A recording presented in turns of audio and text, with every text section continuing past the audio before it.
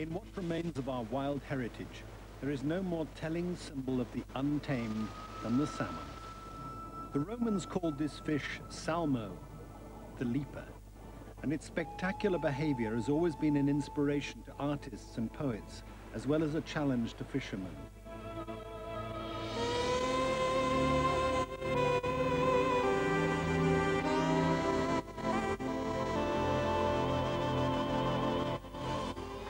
The life history of the Atlantic salmon embodies many of the qualities we most admire: beauty, power, grace, and endurance. These fish, moving relentlessly upstream to spawn, are coming to the end of an astonishing journey, which started when they migrated down these same rivers as juveniles and made their way from fresh water far out to sea. Since then, they've traveled thousands of miles and for at least a year, before returning to the river of their origin to breed and usually to die. If that's how you picture the king of fish, the leaper, the great ocean nomad, you'll be as surprised as I was to learn that most of the Atlantic salmon in the world today, 98% of them, are not wild at all. They're captives, living their brief lives confined in cages like these in Loch Ewe on the west coast of Scotland. This is aquaculture, the intensive cultivation of aquatic species that's become the world's fastest growing food sector. Nowadays, most salmon, instead of making epic journeys, swim in never-ending circles towards their unavoidable destiny on our dinner tables. To meet this growing market, the number of salmon farms in Scotland alone has risen from 0 3 decades ago to more than 300, providing jobs and investment in remote areas like this where both are badly needed. That's the plus side. But is there a downside too?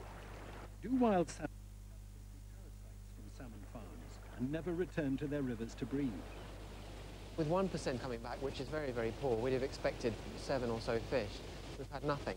We're certainly looking at an extinction scenario. And when millions of farm salmon escape into the wild, is it merely an unfortunate accident? Absolute irresponsibility to have these swimming in the wild. Fish farming could not care less about the environment around them. It's all the almighty dollar. For health reasons, we're encouraged to eat oily fish like farm salmon, but does it contain contaminants posing risks if we eat too much of it? There is a possibility of damage to the unborn child, and obviously, because of that, a vulnerable section of the population has to be pregnant women and women that are or intend to nurse their children. The industrial farming of salmon has made a luxury food cheap and plentiful. But what's the price in real terms for us and for the environment?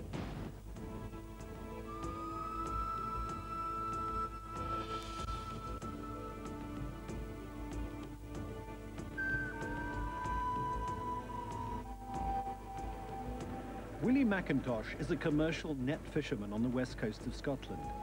In the past, there were hundreds like him, sharing a large annual harvest of wild salmon and sea trout. Not any longer. Now Willie is on his own, the last netsman on the coast. Our nets come to an end. There was dozens of netting stations in those days. The fishing then was very good. We maybe get a few hundred fish a day. It made it quite profitable. But it was gone down from hundreds just down to nothing now. Commercial fishermen like Willie McIntosh were always disliked by sport fishermen who blamed them for their poor catches. But now, on the nearby river Lochie, the anglers must look for other scapegoats. Jim Semple has fished this river for 20 years. This place should be alive with fish at this time of the year.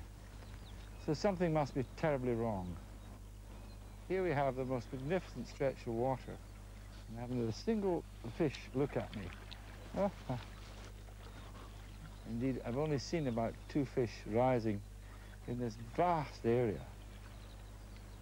In Scotland and elsewhere, wild salmon declined and salmon farms proliferated. And as it grew, aquaculture was soon dominated by a few big multinationals like Nutrico, which owns Marine Harvest, a top producer in Scotland. Graham Deere is managing director. Aquaculture as a whole, globally, has enormous potential. the stocks in the sea, by and large, become depleted. And I think if people want to eat fish, it's a very, very healthy product. Aquaculture is the way forward. We would feel that the salmon that we rear are actually reared in very, very good environmental conditions. They're reared out here in the sea. There's very good tidal exchange. The quality of the water is good. The quality of the fish that we produce is good. Now, some people may look at this and say, but it's intensive. But others may look at it and say, no, it's fine. I would say that because I'm a salmon farmer. Yeah. But it is the real thing. And you only have to take one of these fish out of the cage and look at it, and you can see that it's the real thing. In terms of quality, it's a very, very high quality product. I would say that farm salmon can generate a much more consistent type of fish than a wild fish. In some nearby rivers, wild fish are consistent only in their absence. They become extinct. But not yet in the Tourneg.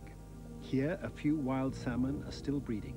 And after spending 2 or 3 winters in fresh water, the juveniles, or smolts, show the color change that says they're ready to migrate out to sea. There they'll remain for at least a year before returning here to spawn. But season after season, fewer salmon reappear. And these 2 fisheries biologists are trying to find out why. What we're trying to do is monitor a population of wild salmon on the west coast of Scotland, which has never been done before.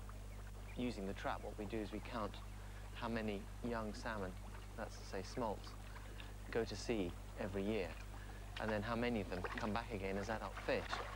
And it'll be very interesting to see this summer how many of those fish that we're actually tagging are coming back.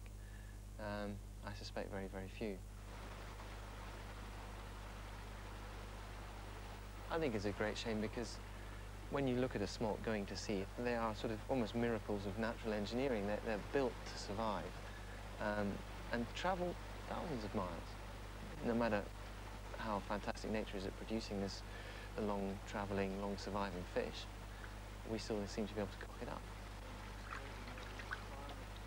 Each smolt is tagged, identified with a harmless dye, so that if it returns and is recaptured in the trap, there'll be a true record of marine survival.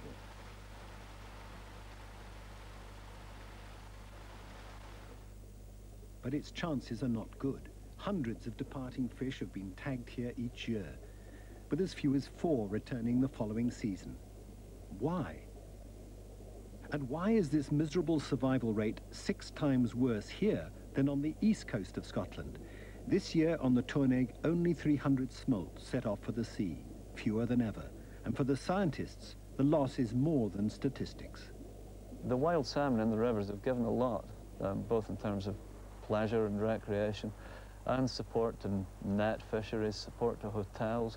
People have really taken for hundreds of years, and now these fish are in trouble. So I think there's a responsibility for people to take the threats that they face now very seriously and to start to do something about it. They will disappear, and that's a fact. And I think that's very, very sad. You sort of feel that they don't have a hope in hell, more or less. Wish them luck.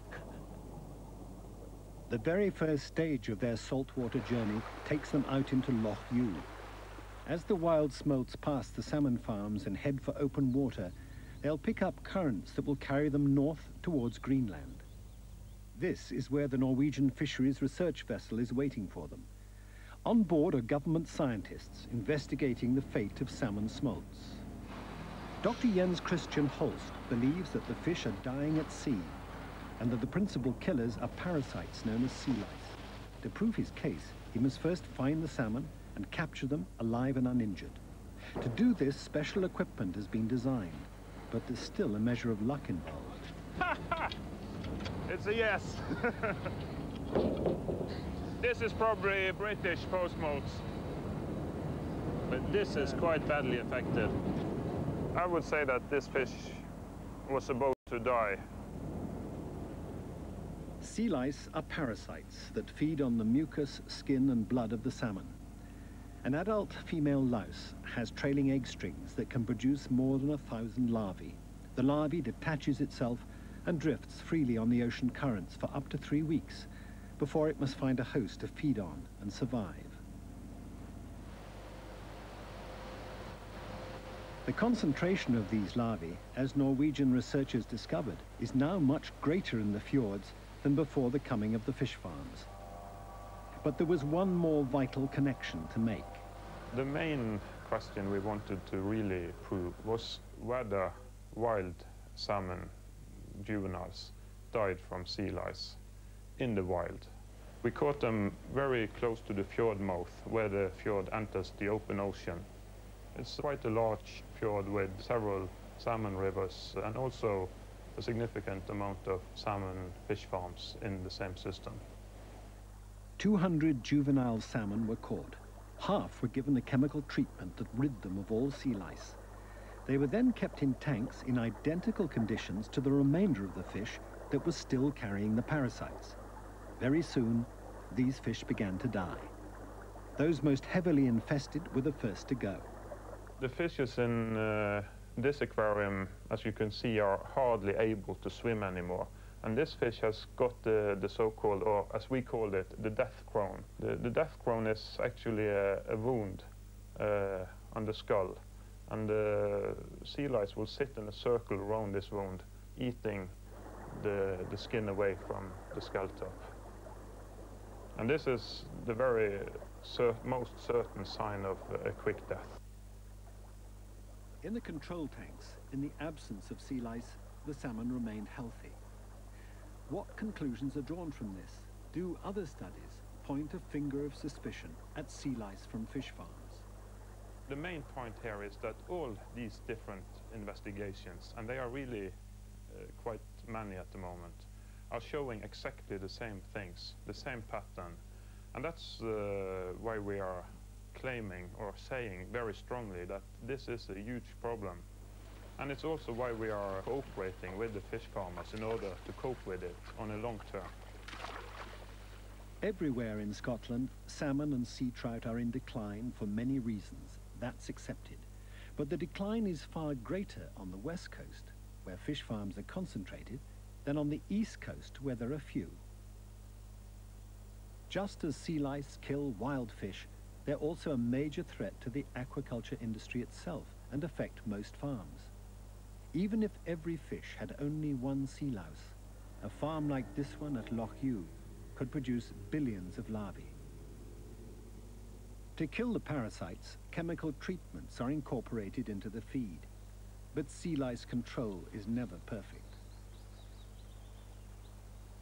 Within one sea loch, we've got 25 times as many farm salmon as there are wild salmon for the whole west coast of Scotland. Obviously, when you've got so many salmon within one tiny area like this, problems such as disease and parasites tend to proliferate, as they would with any sort of livestock. Quite recent research has shown that in the springtime, the sea lice actually boost their production of larvae, which then discharge and drift away from the fish farm. And therefore, any wild smolts coming out of the rivers have to come through this sort of veil of parasites in order to get out to the open sea and consequently get infected with high numbers. In Norway, that is accepted fact, and sea lice controls are strictly enforced. Dr. Reid Hola is Norwegian, and he's Director of Technology and Development for Nutrico, the world's leading producer of Atlantic salmon, which owns many of Scotland's fish farms. Yet he denies the farms have contributed to the decline of wild salmon. I don't accept that we make a direct correlation on something where we don't have evidence so far. There is a suspicion, but there is no evidence to it that is the case.